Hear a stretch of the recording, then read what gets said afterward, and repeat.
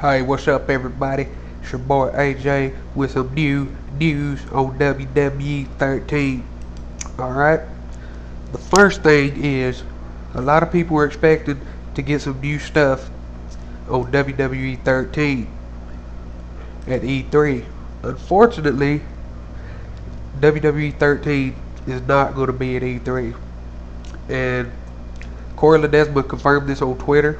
He said THQ does not have an E3 booth on the floor this year, and we also won't be showing off hashtag WWE 13 just yet. Bigger plans for it in the future. Now, what do I think about this? I think it's fucking bullshit. You know why? They don't want us to see the fucking game. That way we go buy it, and then when we buy it 2 months later, we realize that we wasted $64 fucking dollars on a piece of shit game. That's what I think about it. They're trying to hide it from us so we don't see all the shit that's going on with it. They don't want people to, test it out because they're going to realize that it fucking sucks. Now, the second part of the news is a lot of people were, everybody will, let's fight in the crowd. Everybody, let's fight in the crowd. And you probably thought that you could fight in the crowd because you seen in the trailer Stone Cold, go through the barricade with Mankind. And that's not the case. There's no fighting in the crowd. It's been confirmed.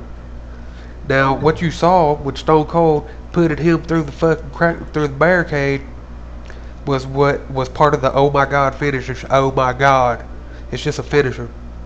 You won't be able to go through the fucking barricade fight. Now, you will be able to fight in the crowd if there's another crowd glitch. And usually every year there's a fucking crowd glitch where you can get into the crowd. So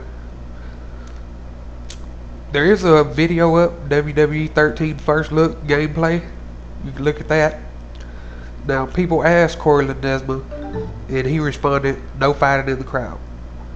He also mentioned that all barricades could be broken in the game, not just the steel barricades. Looking at the brief gameplay footage from WWE 13, it appears wrestlers can only wrestle in an open space next to the crowd, but not actually wrestle amongst them like in real life. So, for everybody who wanted that, I'm sorry, it's not in the fucking game. If you want to complain about it, go tell Corey Ledesma, because he's a fucking faggot. But that's it, people. Till next time, peace.